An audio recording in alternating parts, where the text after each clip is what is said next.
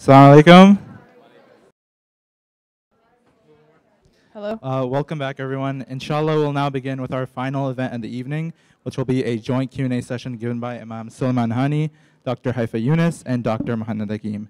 So I'm just going to go over our plan for Q&A sessions real quick. We'll be passing out note cards and pens to the audience. There should be a stack at every table, and there should also be a pen there. If you'd like, please write down. Please feel free to write down any questions that you may have, and like whatever you want any of the speakers to answer, basically. And inshallah, we'll have conference staff that will be collecting note cards throughout the entire Q&A session. So inshallah, without further ado, we may begin. Can we take also questions from the audience? Yes. Dr. Haifa, would you like to start? Okay. Assalamu alaikum. Bismillah, walhamdulillah, wassalatu wassalamu ala rasulillah. I have a question from a very young woman who just approached me and said, please read this question in the question and answer. So she wanted everyone to hear it. And I'm so glad she had the courage to write it and to ask to be read in public. I am from a Muslim country, and my parents are Muslims. And my parents are Muslims too. I want to wear hijab and be covered, but my parents don't want me to do though. What should I do? I'll read it again because I wanted to pierce your heart. I'm from a Muslim country. This is a 17, 16. I don't think she is older than that. I'm from a Muslim country, and my parents are Muslim. And I want to wear hijab. And my parents does not want me to do that. Subhanallah. This is a real phenomena. This is real. This is not a one case. You hear it every now and then. This you see it in, unfortunately, a lot of our Muslim community, where you see the youth. We all complain about the youth. The number one issue that we complain about and is like we're losing our youth. Our youth are not connected with Allah. Our youth are distracted. Here you go. That's a youth, a she, who wants to do the most difficult decision any woman will do. And those of you who wear hijab, you know what I'm talking about. I would love to talk to the parents afterward in private if you are in the audience, so we don't expose people. But I want them to ask themselves these two questions. Why don't you want her to do that? What you will tell Allah subhanahu wa ta'ala on the day of judgment when He will ask you. And He said, why did you be in her path to obey me? Hijab is an obligation, my brothers and sisters. Call it what you want to call it, get excuses what you want to do, but it's fact. It's there, it's in the Quran, it's in the Sunnah, it is there. Why don't I want this young soul, beautiful heart, to grow up with the obedience of Allah? What will she lose if she had her hijab on? When are we going to be moving past this feeling that if I am a practicing Muslim, then I am not be able to achieve? And if I can ask anyone in this room, especially the sisters, some I know you very well. Those of you who don't know me, I'm a practicing obstetrician and gynecologist. And I hate the word I, but I need the parents to hear this. And I trained before September 11, and when September 11th, I was in training. The only Muslim, they've never seen a hijabi woman before. They used to look at me and say, what's your religion?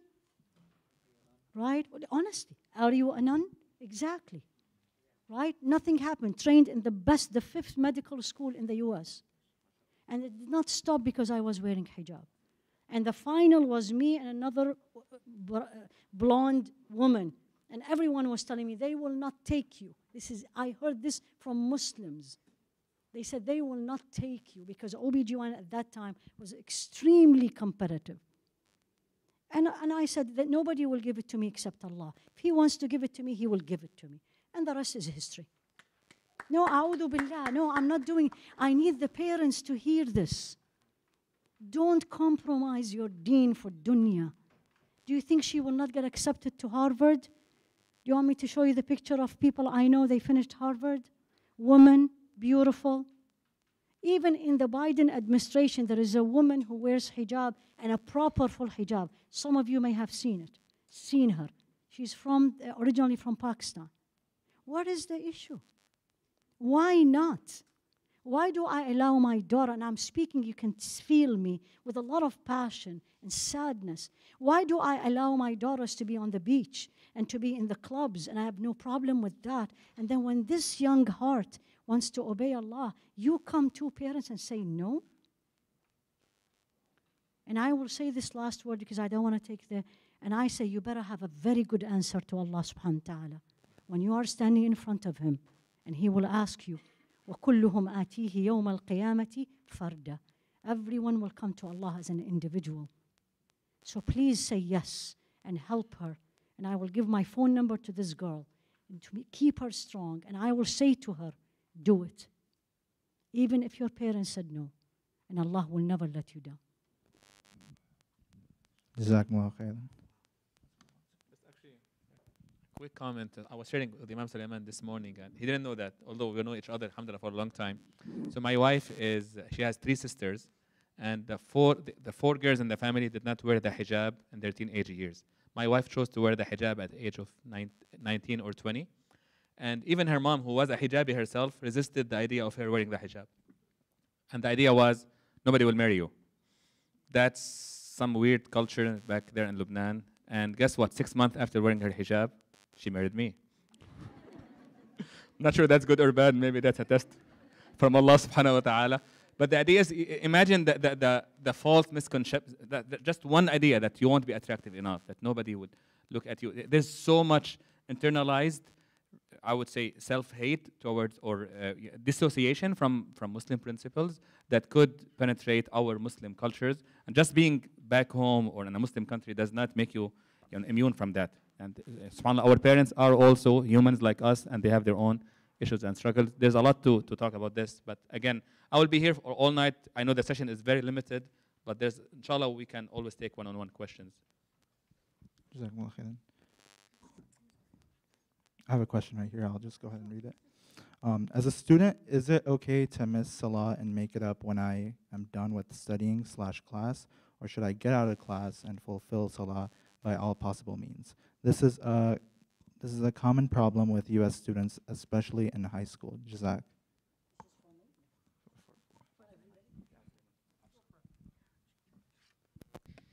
Barakallahu feekum. When it comes to, and it is a common question, subhanAllah, when it comes to prayer, first of all, we were created to worship Allah subhanahu wa ta'ala, right? We were created to worship Him in the manner that He commanded. And the first thing that we'll be asked about on the Day of Judgment is Salah. Final advice of the Prophet sallallahu alaihi wasallam, amongst other advices, as-salah, the prayer. However, of course, living in a country in which there's a certain type of system in terms of times and schedules and things like that, it's a common question that arises, whether at the workplace, whether you're traveling, whether you're studying. It'll arise in different forms, and we need to just understand a few essential things and then stick to them, inshallah ta'ala, consistently. The first is that out of His mercy, Allah subhanahu wa ta'ala gave us an extensive amount of time to pray each prayer, right? You're not required to literally pray in the minute that the adhan comes in if you are not able to. You have 2 or 3 hours sometimes, depending on the time of the year, to finish that salah. The second thing is that if you really are unable to, meaning you have, let's say, a 3-hour class, and you're going from Dhuhr all the way to Asr, for example, and it's not a situation in which you believe you can combine, so what do you do in that case? If salah means that much to you, you can request from your professor. I'm sure many of you have done this before. I have had to do this so many times. I need to step out for 5 minutes to pray. I have a limited time. It's a religious obligation. I'll come back and I'll collect the notes from my classmates and continue from there. You can do that, inshallah ta'ala. The question is, do we value salah enough to do that? Do we know its significance, its importance? Do we also know that, number one, it's a form of da'wah to other people, and that we've had many students and many professors over the years learn about Islam from students who used to leave the class for salah and come back. When they would come to the masjid, one of the first things we ask is, how did you learn about Islam? Why do you want to become Muslim? Some of those faculty members and students would tell us, I used to see my students or classmates leave consistently for prayer, and I wanted to know what this was that made someone so principled that God was more important to them than their class. And they would become Muslim from the example of the student who never knew about that. So you don't know the effect in terms of da'wah. Number two, even if there isn't a direct effect on somebody else, at the end of the day, you will find more barakah in your studies, in your work, in everything else that you do, because you're leaving the thing that, yes, has some worldly importance. You're going to something of greater priority. When you come back, you'll find more barakah in inshallah ta'ala. I just advise everyone, generally, when you do take breaks, or you ask for a leave, whether it's at the workplace or your studies, make sure that you are generally a person of ihsan, so they don't think, what, you're lazy, you don't do your work, and now you want to leave for 5 minutes to pray. No, I'm the hardest working student, and I'm going to leave for 5 minutes and still do the best that I can in this class. And of course, at the end of the day, we know that if you really cannot, because of an emergency, because of something outside of your control, let's say you have a 3-hour or 4-hour board exams or something else, and it goes from Dhuhr to Asr, and you really cannot take a break.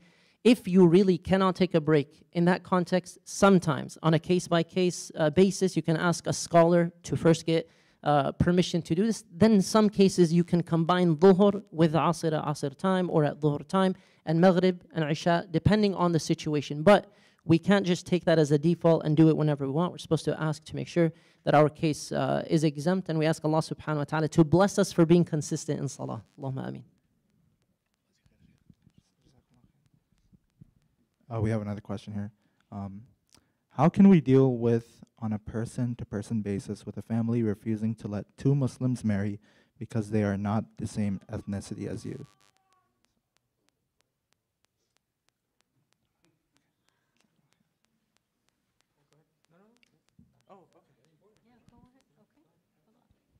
I'm just going to comment the same comment. I don't know if you heard the question. So two Muslims, and I'm assuming they are two young Muslim, a man and a woman, wants to marry, and the parents say no because they are not the same ethnicity, background. And I'm not surprised, because if you go to the Horizon magazine and you look at the matrimonial and look at the request, it tells you a lot. Tells you a lot of that. The answer is, I will say one word and I leave the rest. Ibadillah taqullah. Servants of Allah have taqwa of Allah. Help people to practice their deen. And don't be the obstacle. There is so many obstacles outside for all these young people. And you know it all of you know. What are we facing as Muslims? I'm not talking about politics. I'm talking about us internally with all the temptations and all the things. And now you come as a Muslim and become another obstacle. That's going to be very hard. Alayhi salatu. Jazakumullah khairan. We'll move on to our next question. Inshallah, I am confident that I can fast during Ramadan. However, because of my pregnancy, my husband is worrying and asking me not to fast. How should I react to this? Thank you.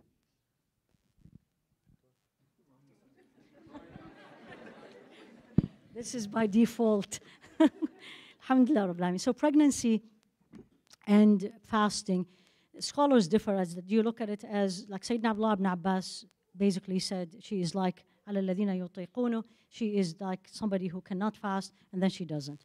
And some people says it's according to the ability. This is what I tell my patients. You divide it according to three things. Is she a healthy pregnancy, healthy woman, and a healthy baby? The answer is try. I never say don't, and I never say yes, for sure you can. People are different. And even if it's a completely healthy pregnancy, people are different. And I say, listen, it's a rukhsah from Allah, it's a permission, try it and see. If there is any possibility of difficulty, I'm not talking about harm, I'm talking about difficulty, she gets dizzy, she cannot function, then you know what? Take the rukhsah. Take the permission. In Allah yuhibbu an tu'ta rukhsah kama yuhibbu an tu'ta azaima. Allah subhanahu wa ta'ala loves that we Muslims take the permissions, like fasting, not fasting and travel, the same way He likes us to take His orders and obligations. So that's the case if she's completely healthy. If she is not healthy, there's a complication, high-risk pregnancy, case by case. There is few cases where I said, nope, you cannot fast. For example, if she's vomiting all the time. For example, if it's we call it IUGR, the baby is very small, it's not growing, she's not gaining weight.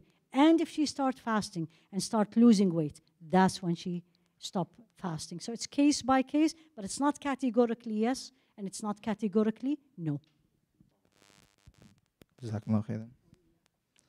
Our next question is, How do we as teenagers and young adults mend/better our relationship with our parents?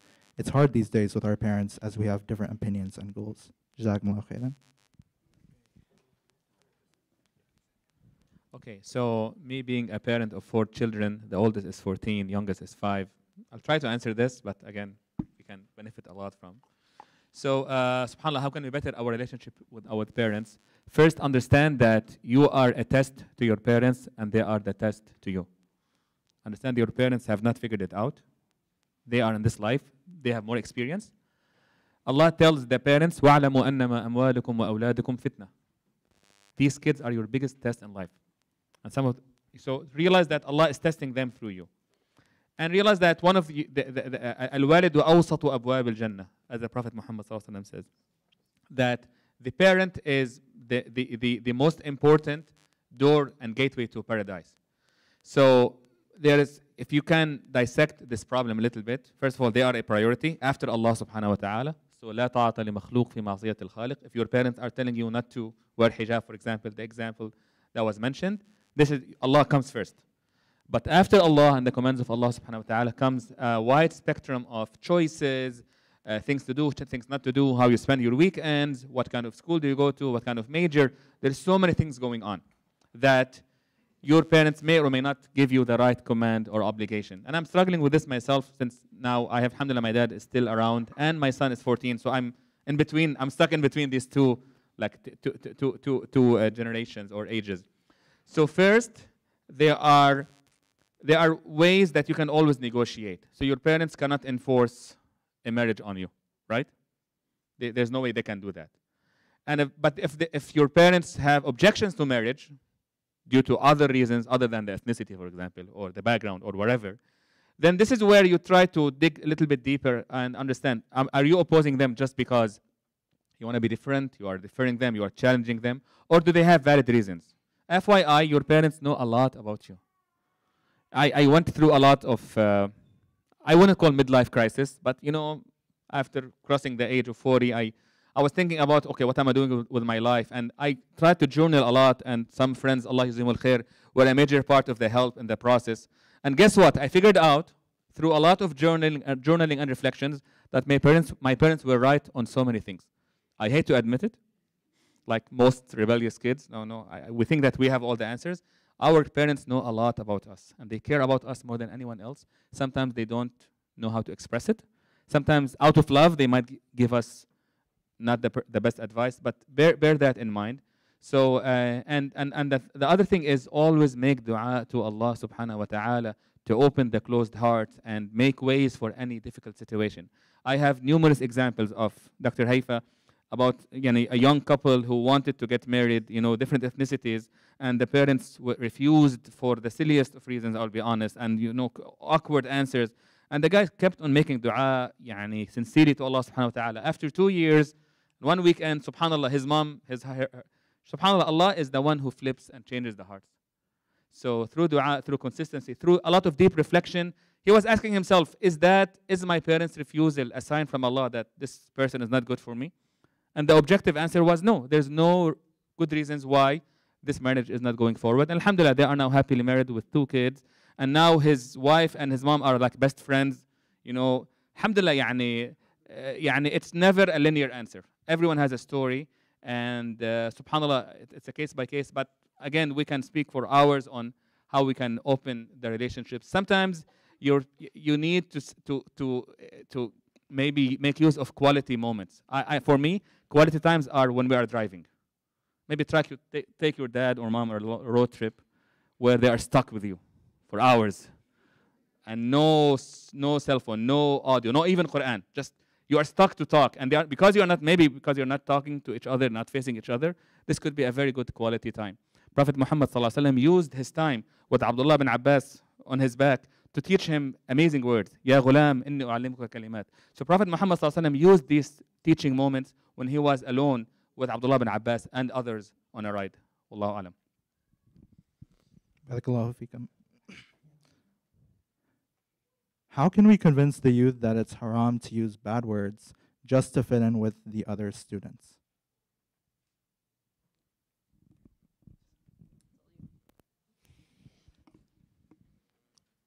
do they really need to be convinced, or do they already know? Prophet sallallahu alaihi wasallam was describing some of the people who would face punishments in the next life. And we usually think of what the major sins is like, oh, this person drinks, alcohol intoxication, and other major sins. Amongst the people mentioned in a report recorded by Imam Muslim was the one who was commonly using obscene language, the one who uses profane language. Your language, your words, your speech, your writing matters. And it's not just verbal, it's also text, it's also online, it's also on social media. Be careful, be careful, be careful with your language. In terms of wanting to fit in, I would just remind the one who asked this question, may Allah bless you, you probably won't be thinking about the people you're trying to get validation from in 5 or 10 years. They'll be insignificant to you. But you will remember having to give in to that feeling that you want to be accepted as cool, or you want validation from people who really, if you think about it, are indirectly pressuring you to do something or say something that displeases Allah subhanahu wa ta'ala. In the end, what's lasting? What stays with you? You have deeds that will last with you. You have Allah subhanahu wa ta'ala, the ever-living, forever. And then you have people, whether it's friends, community members, even family. If they pressure you to do something bad, at the end of the day, all people will die. And you won't take any hasanat from people. You're not going to be getting, meaning the reward or the sin from that individual. At the end of the day, it's you and your deeds with Allah subhanahu wa ta'ala. So remember that. And in addition to this, I'll be very honest, this is my opinion. It's not cool to cuss. Like, it's not a cool thing. I don't know whoever said it was cool. Even in middle school and high school, like the kids we heard cussing, we thought they were pretty, sorry for using the word, like dumb. Why? Because they couldn't express things at all without cussing. Like, come on, man, the English language has so many other words. You have to use profane language to express what you have to say. It's not cool. And in fact, there is a shift, and it is trending in some places, some segments of society, for people to be a little more cautious with their words and to be a little wiser and more thoughtful. Lastly, if that was the last conversation you had in which you used profanity, would you be happy with that? There have been many people who died old and young. We had a janazah just last year with 3 people, a 13-year-old and maybe a 20 or 25-year-old and a grandfather in his 60s. So there's no discrimination when it comes to age, right? You don't want your last conversations, your last habits to be things that were displeasing to Allah, even if it was cool to some individuals. Who are they at the end of the day? You're going to meet Allah subhanahu wa ta'ala. Always focus on that. May Allah subhanahu wa ta'ala purify our language in person and online. Allahumma ameen. We'll now be moving on to our next question. How do I raise a Muslim child in this non-Islamic state? I am very much afraid about this. Children see the Christmas festival, but not Eid. How can I teach him/her in that Eid is the most enjoyable festival for us? Jazakallahu khairan.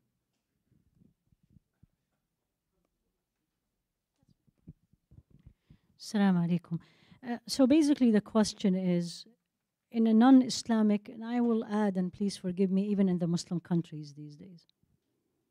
If you go to Muslim countries, and I'm talking, I lived there, I'm not saying this, and I lived there not a long time ago when I studied.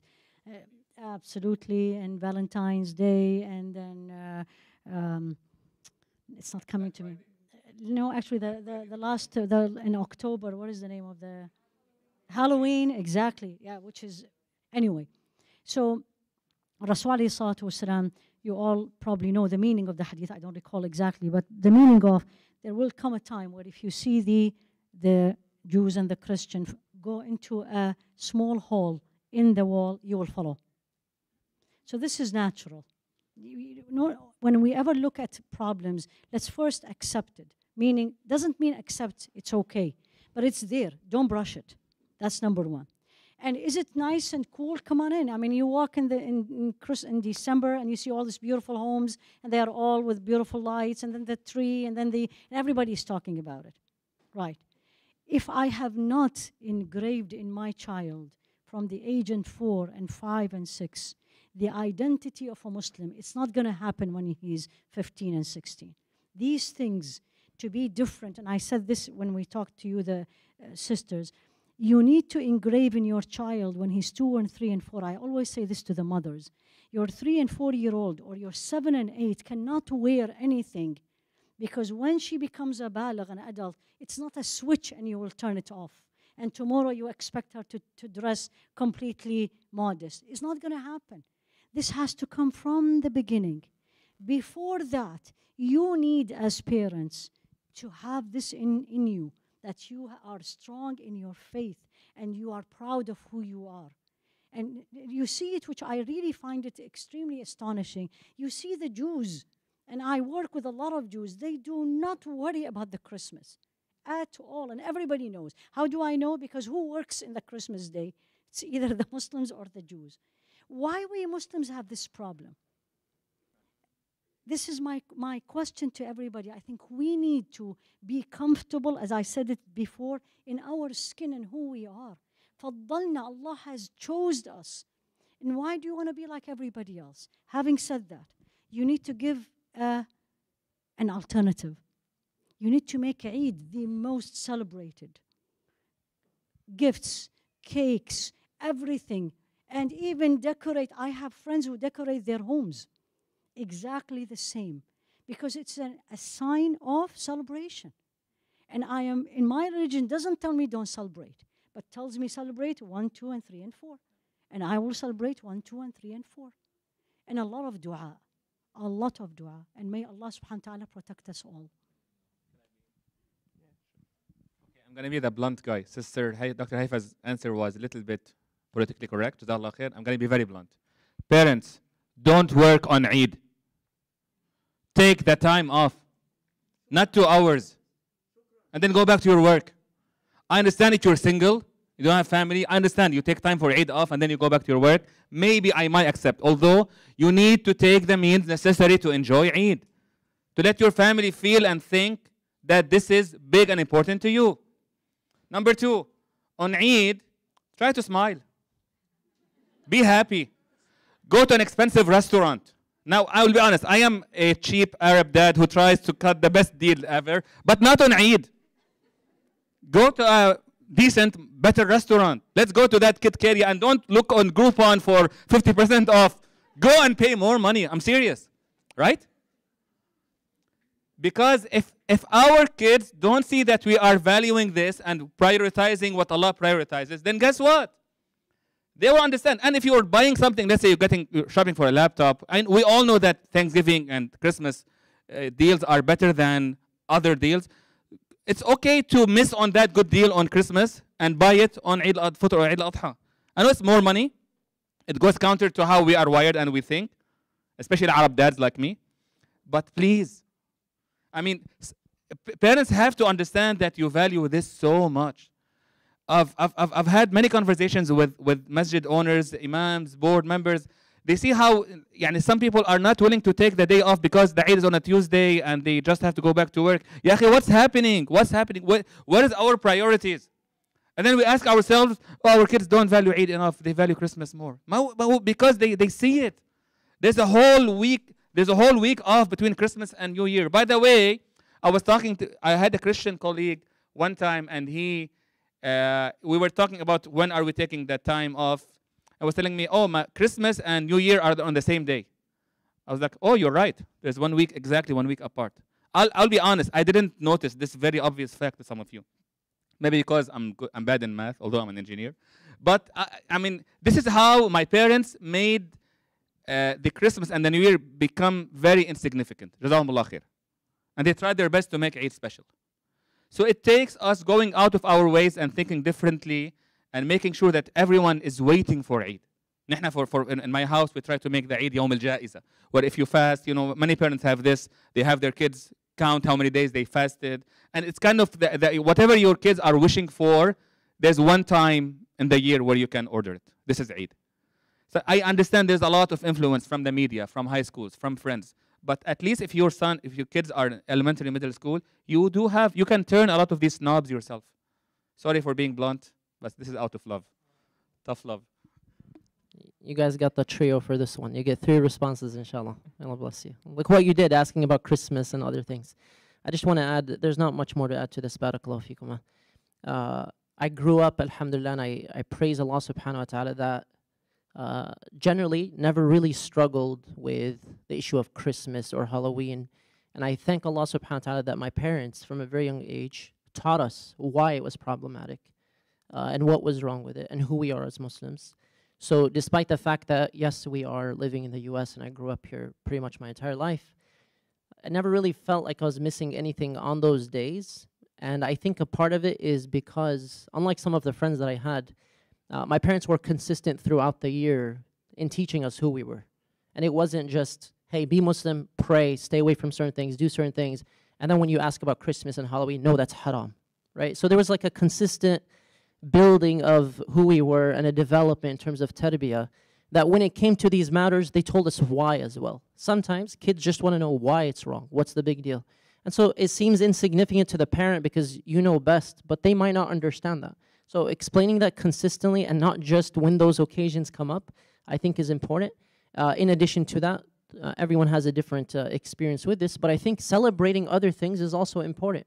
So for a lot of, for example, young girls, when they wear hijab, make a hijab party and a gathering. There's nothing wrong with that. It's not a, you're not making this like some kind of religious innovation or anything like that. You're celebrating something very important. Your child memorizes a surah of the Quran, celebrate it for them, bring some friends, inspire them to memorize Quran. So find occasions to celebrate that are all associated with something good, with Allah subhanahu wa ta'ala, with their own accomplishments, with their own milestones, so that when these small things come up here and there throughout the year, they already know that they're problematic, the expectations are set, and the tarbiyah and the aqeedah is there in advance. And I ask Allah subhanahu wa ta'ala to bless us all with a lot of occasions and celebrations for His sake throughout the year, so that our children are not feeling like they're missing out on something that is not just prohibited, but in fact harmful for them and harmful for society. Wallahu alam.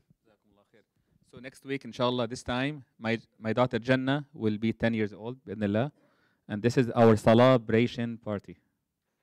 Yes, that's a joke, yeah. Celebration. So she's 10, so technically we have to command her for salat and we have to force her for salat. So she understands this and she takes it in a very light way and humorous way. Oh, it's my celebration party. So Jannah, from now on, from next week on, you are 10, so you are kind of responsible for salat and we'll hold you more accountable for it. And hey, there's a party, there's cakes, there's all kinds of fancy stuff. So Jazakallah khair, Imam Sulaiman.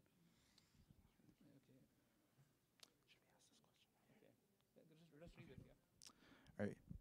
This is our next question. Could you elaborate specifically on the Islamic worldviews on controversial topics like feminism, sexuality, racism, war, etc.? Jazakumullahu khairan. Wait, you want me to elaborate on 7 different topics? In 3 minutes. Can we talk about this later? Okay, so I don't know where to begin because essentially the topic that I had set the foundations for it, right? Understanding that, first of all, there is something called a worldview. And everyone has a worldview, even if they seem neutral, agnostic, atheist, anything else. Everyone has a set of beliefs about everything. Whether it's the way that they carry themselves or what is justice and injustice, what is oppression, what is evil, what is good, how do you govern, how do you live, what is your purpose, do you believe in God? Everyone has a worldview. So what I was getting at was first understanding what your worldview is, making sure we have a solid foundation that is intellectually justified, that we, for example, study proofs of prophethood, Dala'il Nubuwah. You can find so many amazing resources online. One of the most, alhamdulillah, influential, especially in the English language in recent years, was the one by Sheikh Muhammad al-Shinnawi. You can find it on Yaqeen Institute's website. It's helped so many people learn about Islam, and it's helped many Muslims be convinced of their foundation in Islam. And it's paired up with one other topic, which is I'jaz al-Quran, the miraculous nature of the Quran. These 2 topics serve as a foundation for why Islam is the truth. And it's something we have to articulate very clearly, but if we can't, we need to go back to these 2 topics, inshallah ta'ala. The miraculous nature of the Quran, the proofs of prophethood will help you to understand why the Islamic worldview is true. And here, we mean objectively true. Thereafter, everything we study of the topics that came up, and of course the references that we made to anything, from racism to rights, to justice, to social justice issues, to governance, we look at through the lens of Islam. What does that mean? We go back to the scholars who understand those topics, who have studied them for many years, and also are grounded in Islamic theology and philosophy, and will understand these topics a little better each time, inshallah ta'ala, and will be able to address the issues that we see in society, knowing that it's guided activism, it's guided by that which is divine, rather than working the other way around. Finding a problem in society and addressing it and possibly making mistakes along the way, or in addition to that, finding that we are influenced negatively by something that has an anti-Islamic value buried within it, or something that, for those who know, is a little more obvious, of secularism and liberalism and many other isms that we covered today. But I can't really comment on all the things that you referenced in your question. May Allah bless you. I would say start with building the foundation for yourself, and then go to the scholars who are trustworthy. You'll find a lot of, alhamdulillah, authentic resources these days through reputable institutes, organizations, and councils and individuals, and then look at their commentary on these issues. Engage with the academic works that they publish, and not just the quick, Instagram post or tweet that's very short and does not give you a lot of context about worldviews. I ask Allah subhanahu wa ta'ala to grant us all beneficial knowledge. Allahumma ameen.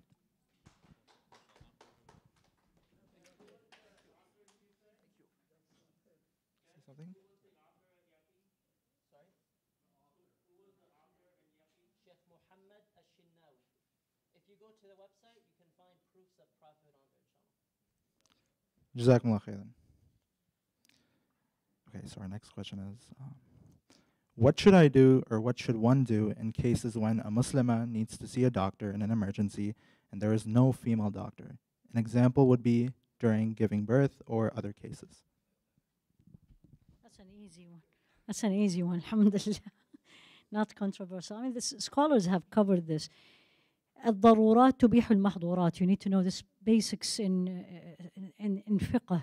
Necessity makes haram halal. So anytime I'm in a situation and the necessity means necessity, I'm not gonna sugarcoat it and color it, but necessity. So here I am going, for example, coming to labor and delivery. Like there's certain places where you don't have a physician. Or let's say you came in here to Colombia and then you're pregnant, and guess what? You ended up with having labor, and then you go up, show to labor and delivery, and the on-call person is a man. That's it. Because if you're not going to see the man, what's going to happen? You're going to end up, they will not let you in the hospital. You have to sign, and then you have to leave, and then you will probably deliver somewhere else, and that's, you're exposing yourself to danger, and the baby to danger. So this applies. There's a case of necessity. It's not a choice. I don't have another option, and that's it. And then I can explain to them, and I have seen it throughout all my career. If you really explain that, as much as, in delivery, of course, there's issues, but again, respecting your privacy as much as possible. But anytime there is a necessity, for example, my Muslim patients, and I say, even in the office, I tell her, if you want epidural, I cannot guarantee you a woman, because that's a schedule. I have no control over it. However, and I explain this to her, and I will talk to them that they cover you as much as possible, only the area that they need. But learn, this is the beauty of Islam, that there's always solutions for cases. And may Allah make it easy for everyone. Jazakumullah khairan.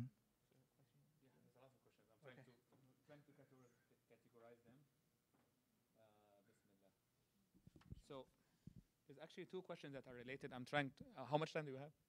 2 minutes, I think. 20? Oh, we have time. Alhamdulillah. Okay. So there's two questions, Dr. Haifa, related to the dress code for Muslims. One is related to men or male dressing code. What's the ruling for male dressings? Do we have permission to cover the ankle by our pants? That's one dress code question. The other one is deeper, and it's related to hijab. Can we explain why we're wearing hijab? When I get asked, I cannot answer. I'm wearing hijab because I'm told to by Allah. Sometimes I feel, yes, I understand why we should wear modest, but why covered hair? And specifically the hair. And I think, subhanAllah, that's... Do I start with the men and then I'll do the women? You're good, man. Are you a lawyer by any chance? Okay, bismillah. So the ruling for the male dressing code is at the issue of the ankle. You want to comment on this quickly? Pass that on to me. You're the lawyer, mashallah. In terms of the issue of isbal for men, for pants to be basically below the ankles, the issue of isbal, a difference of opinion amongst the scholars of the four madhab in the early generations. It was known that without any difference of opinion whatsoever, there was agreement that if you wear your clothes to show off or look down on other people or with arrogance towards other people, it is haram. This is something they all agreed on. And in fact, this is what they understood from the many narrations about the man who basically has his pants going below the ankles. At the time, it was a sign of showing off that you were rich, that you were prideful, and so on and so forth. And it wasn't just pants, but in general, the issue of dragging one's clothes. In addition, we say, as the scholars of the four madhahib said, that if the one who wears, let's say, pants and it's on the ankles or below the ankles is not doing so out of pride, is not arrogant with their clothes whatsoever, and it is the norms of their culture and their society, then it is not haram. And some scholars say it's not even makruh, and there's nothing wrong with it. It's mubah. So it depends on, first, the madhab that one follows, but the overwhelming majority of scholars, this is the majority opinion, is that it is not prohibited. It is not prohibited. It is not prohibited, with the exception, of course, as long as you're not being arrogant and prideful. In that case, according to all scholars, wearing any clothes, even if it's just a brand name shirt, to show off and look down on others is prohibited. May Allah protect us from pride. Jazakum Allah khair. So the question of hijab, the fact the question is asked, I'm really happy. Because if I want to read it again, can you explain why we are wearing hijab? So immediately come to your mind, this is probably a woman who is not, but she said, no, when I get asked, I can't answer. I am wearing hijab because I'm told by Allah. This statement, it needs to be framed. And then she said, sometimes I feel, yes, I understand, but why should we wear modest and why I need to cover the hair, specifically the hair? So let's start by the beginning. We as Muslims, and I really appreciate what Sheikh Sulaiman has been saying and Dr. Hakim is saying, is basically we need to go literally to the basics. I always say this to myself before anyone. Why I am here on this earth? This is the first question. Why did He put us here? What does He want from me? Where I am going? So why I am here, right? As a human being, worship Allah, loves Allah, knows Allah. You all know this. So come to the hijab. Number one, He told me. This is the first line. He said so. قَالُوا سَمِعْنَا وَأَطَعْنَا. They said, we hear and we obey. And all of us, men and women, brothers and sisters, we need to get to this point where the first reason is because He told me. And who is He? Who is He needs a whole lecture, a whole conference. Is not anybody else, is not my friend, is not my neighbor. Allah subhanahu wa ta'ala, my creator, my beloved, the one who gave me everything, the one who sees me, the one who I beg Him when I need something, the one who I'm going to stand in front of Him, let alone the one who will decide where I'm going at the end. So that's number one. Number two, you put it in your question, the modesty. I call Islam, of course I have to bring things from my profession, is a religion of prevention. Is not a religion of treatment. Meaning, in medicine, why did we get the COVID vaccine? So we can be here today and we are not wearing masks. That's prevention. Otherwise, we're going to be still, Allah knows for how long. Islam looks at society. Allah subhanahu wa ta'ala knows us, knows what we have.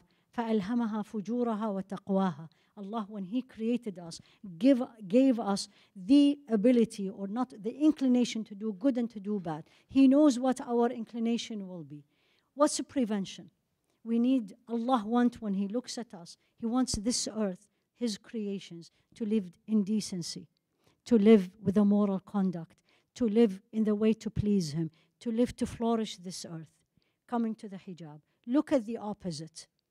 And I don't have to explain. Look at society around us, where the hijab is even not there. Modesty is not there. Again, I'm in the professional world and I see it every day. Where are we ending? Where are we ending? Right? And look at the time of Rasul alayhi salatu wasalam, right? For 10 years, if not 13 years, there's only 2 recorded cases, if not 3, of, and again, la haya'a fi din, of intimate relationship outside marriage. Isn't that amazing? This is human beings. They are the same because they had the morality in them and they know Allah said no, and all the beginnings and at the end, as Rasul alayhi salatu wasalam said, al-aynu tazni wal-udhnu tazni, that the eyes commit zina and the ear commit prevention. Part of the prevention is the dress code of the woman. The dress code of the woman. Allah created us in a way that the woman is beautiful and the men get attracted to the woman. That's natural. That's His creation. To save the earth so we can have children and continue. And at the same time, he said, don't show it except in the proper channels. That's basically what it is. Hijab is to cover the hair because it's one of the most beautiful parts of the woman. Cover. I always ask, what will you lose when you cover your hair? What will you lose? Wallahi, nothing. If anything, respect. Wallah alladhi allahu. Respect. They look at you as a woman. They look at you as a human being. They respect you more. And why not? Why not?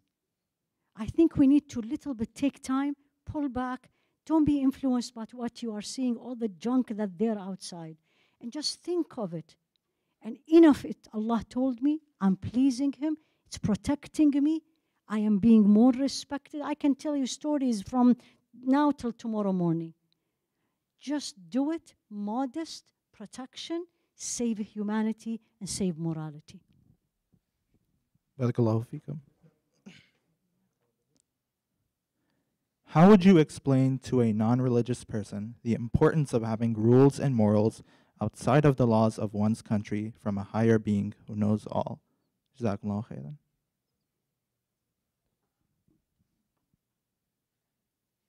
So, in addition to to be honest, I would simply record Imam Sulaiman's lecture this morning about Muslims' worldview, because it really summarizes a lot of our justification. Again, we have a lens that we see the world is, this morality measuring stick, that if we leave it up to the people will have different justifications, people have their own standards of what's right and what's wrong. In my simple terms, it's very similar to everyone has their own speed limit. You see that speed limit of 70 miles per hour, but no, for me it's 100 miles per hour, because I know what I'm doing. It's like somebody saying, I know that texting and driving is safe for me because I have figured it out. And maybe you have figured it out for 99% of the cases. But guess what? It's the 1% of the case that we have to protect. So at the end of the day, there should be a higher authority, a higher power who sets the rules and standards. For us, it is Allah subhanahu wa ta'ala that we have the solid proof that He is our creator. And Allah says in the Quran, أَلَا يَعْلَمُ مَنْ خَلَقَ وَهُوَ اللَّطِيفُ الْخَبِيرُ. That does not He know the one who created, and He is the one who's subtle, and He has experience and full knowledge about His creation. So for us, we submit because Islam is all about submission after acceptance and understanding that Allah is our creator and proving that this word and these commands are from Allah subhanahu wa ta'ala. And the other question is, what is your worldview? As Imam Sulaiman mentioned this morning, what is your frame of reference? What is your measuring stick that you measure morality? At the end of the day, people will always have different answers. And these answers sometimes are scary. Because again, back to the Russia example in Ukraine and this war, that everyone is scared from happening. What is the moral standard of those who are making the choices to engage a war or start a war or stop a war? Unfortunately, it's all relative. It's all based on hawa. And Allah subhanahu wa ta'ala tells us that people who don't follow a religion or a divine message, technically they end up following their own desires and temptations, which is something that's, for us as Muslims, very worrisome. Wallahu alam. So that's my kind of layman's answer. And of course, I refer people to more organized and structured answers. Wallahu alam. Yes, sir. It was a complete answer, alhamdulillah. I don't want to add anything except I noticed the second part of the question asked about despite the fact that you're living in a land in which there are laws and so on and so forth.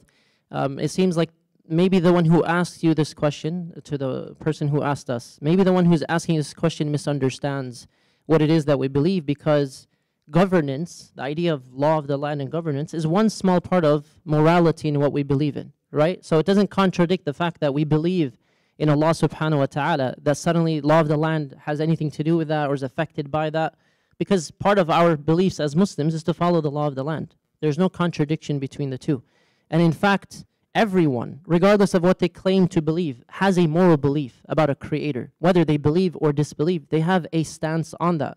They have a stance on morality, what is good and what is evil. How do you govern society without morality? How do you pass laws? How do you have politicians advocating for economic equality versus inequality, or having college, tuition free and having interest? All of these issues are moral issues. So our belief in God, which in fact is the overwhelming belief of human beings throughout history, until the last 100 years or so, some segments of society have started to change, is in fact the default belief of human beings.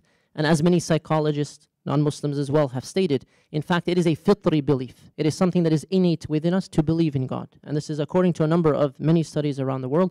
We ask Allah subhanahu wa ta'ala to grant us clarity on these issues, because it will help us to help other people as well. Allahumma ameen. Jazakumullah khairan. I'm a nurse and patients die in my hands, and I pray and hold their hands until they take their last breath. Is it haram to do that if they are not Muslims? Jazakumullah khairan. So the question is, a non-Muslim patient is dying and you held his or her hand and make a dua for them. So can we make a dua for a non-Muslim? Start from the basics. Can we do or not? The answer is yes, except al-maghfirah. If they passed away and they are non-Muslims, we cannot ask Allah to forgive them, because Allah said it in the Quran. وَمَا كَانَ اسْتِغْفَارُ إِبْرَاهِيمَ لِأَبِيهِ إِلَّا عَنْ مَوْعِدَةٍ وَعَدَهُ إِيَّاهُ فَلَمَّا تَبَيَّنَ لَهُ أَنَّهُ عَدُوٌّ لِلَّهِ تَبَرَّأَ مِنْهُ إِنَّ إِبْرَاهِيمَ لَأَوَّاهٌ حَلِيمٌ مُنِيبٌ. It's Allah explained in this verse that Sayyidina Ibrahim asked forgiveness for his father. But then when he knew his father was an enemy to Allah, meaning a non-Muslim, after he died, تَبَرَّأَ مِنْهُ. He did not do this anymore. So can I make a dua to a non-Muslim? My answer, please make a dua for every non-Muslim you see, that Allah guide them. And I really mean it. Every non-Muslim around you is a potential Muslim. Sayyidina Umar was kafir, and look what happened. All the Sahaba were kuffar. So absolutely. Now what you going to make the dua for that person? Ya Allah, ar-Rahmah, wa rahmati wasi'at kulla shay. Allah said that. My rahmah engulf everything. Yes. Ya Allah, make it easy for them. Ya Allah, nattaqha shahada. If I was there, I'll ask this person to say it after me. You never know.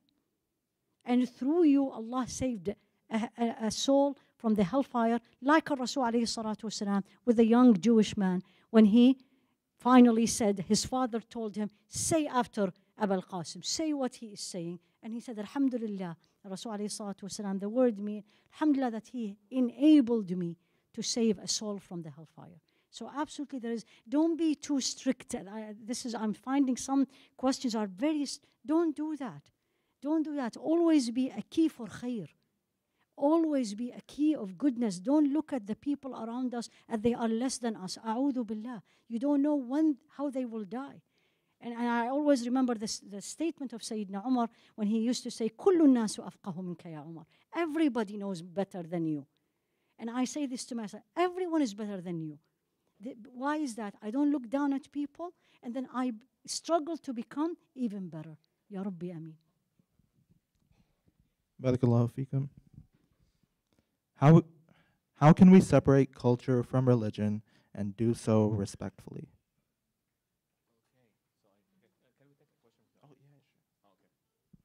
So I can answer this question, but are there any questions from the audience people would like to voice or question out public? Brother? Yeah.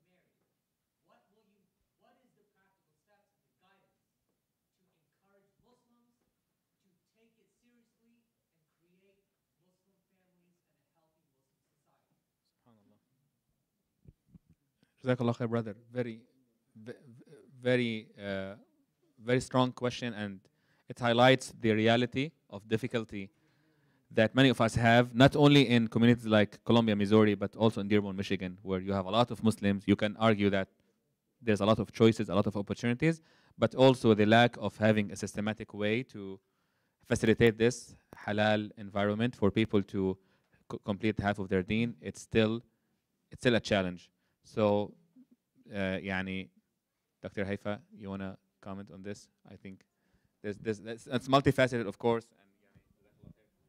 Number one, I don't remember this incident at all. So I remember what his sister is an amazing force in the community. I haven't seen her in years, but may Allah subhanahu wa ta'ala give her even more. She's a woman, a young woman who stood up for truth in that room, but I can't say the details because I have to have her permission. What I will say is what the Rasul alayhi salatu wasalam said, Ya ma'ashar al-sabab alaykum bilba'a faman lam yastati' falyasum. Young men get married, and if you cannot, then fast. So this is number one, goes to the parents. And I say this to all my friends, when your son comes and now your daughter comes and says, Mom, I want to get married, get them married. Help them to get married, because otherwise you know what will happen. That's number one. Number two, communities can help. We have actually in St. Louis, Ya Umar, we do have this now, where we have a couple of the sisters, they took the initiative and they actually made a matrimonial committee and they do a gathering. And as Islam, everything is Islamic way, right? They come in, the singles send their names, men and women, and then they get them together with like a gathering, and then they let them meet each other. There's nothing wrong with that, because we need to facilitate the halal.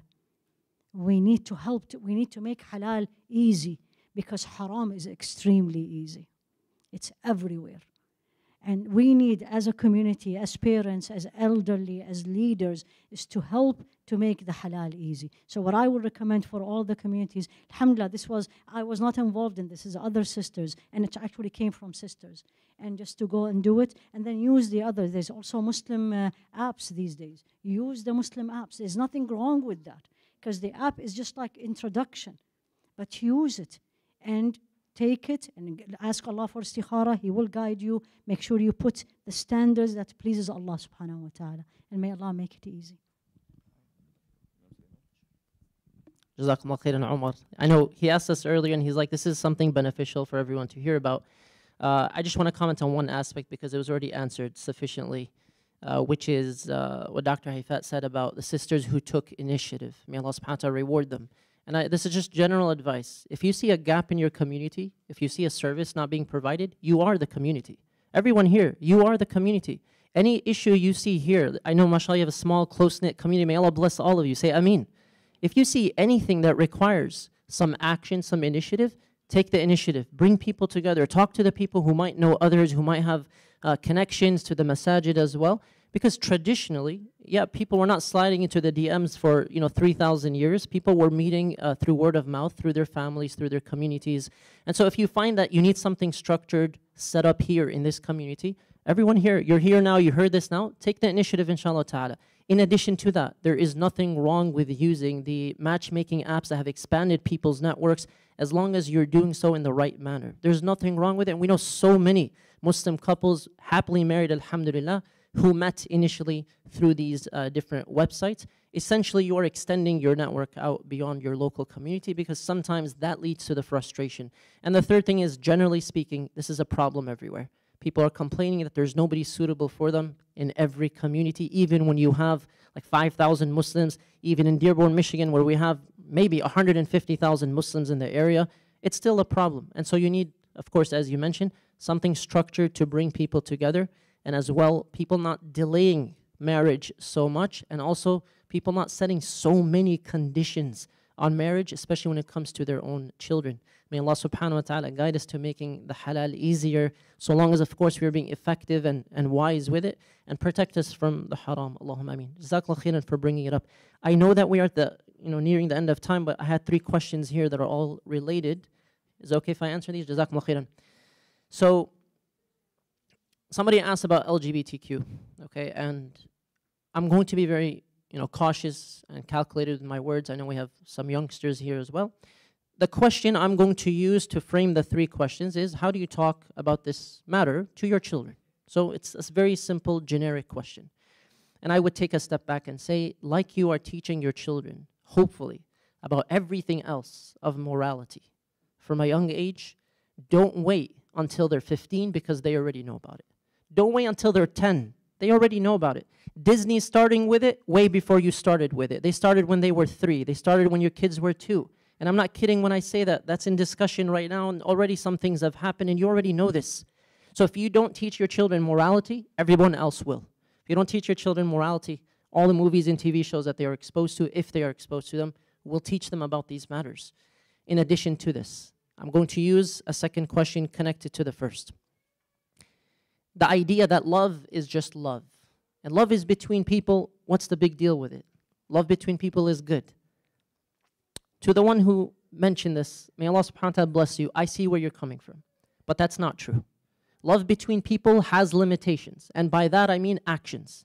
Because if I were to ask the same person who said love between people is good, what about 2 people who are in happily married lives? They're married separately, different couples, different spouses, and then they started to love one another.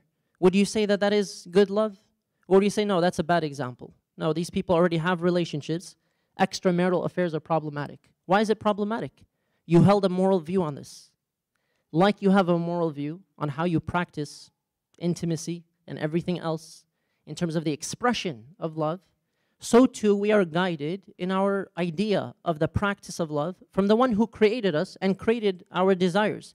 Allah subhanahu wa ta'ala did not create within us a desire for something harmful. Rather, there's something within our environments or our cultures or our times that will cause the fitrah, the natural disposition, to be shifting towards a desire for something else. To have the desire is not prohibited in Islam. To entertain it and then act upon it, frankly, according to all the schools of thought, is prohibited in Islam. And we can't sugarcoat this. Why? Because it's not my opinion. And it's not the opinion of anyone up here. This is what Allah subhanahu wa ta'ala tells us. And so yes, some people will struggle with this. And there are people who struggle with this. May Allah subhanahu wa ta'ala make it easy for them. It does not expel them from Islam to struggle with that desire. And there are many people who've embraced Islam telling us that they've struggled with that sense of love, but they realized they could not identify as Muslims with a practice that is intimate rather than their religion. Because at the end of the day, the community that you identify with is your religion. You don't identify with a specific practice when it comes to love. In addition to this, we say the idea that love between people is good. How would you define that? And how would you justify that? And I would ask you what I mentioned in the lecture earlier. This is a matter of worldviews. How do you know what you know? At the end of the day, everything that we say of morality has to go back to a reference point. And yes, there are many people who have overcome their struggles. And there are many people who, to reference part of the question here, are happily married. And they are happily married in a good way, positive way, meaning something that is permissible.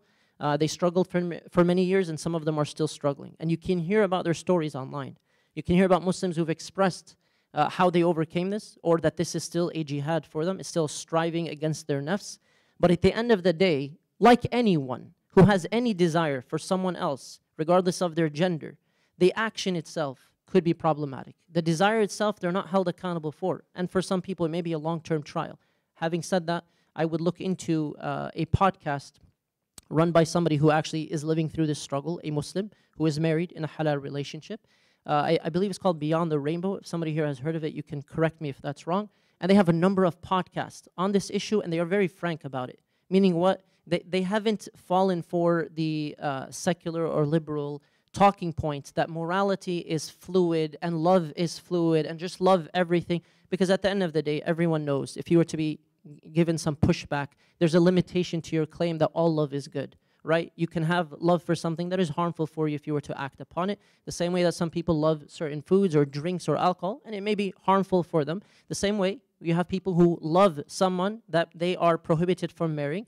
And then in this case, you have the specific act that is being referenced here. And again, I'm being very cautious with my words because of the youth. You can ask anyone, regardless of their religions, do they believe there's a limitation when it comes to the practice of intimacy.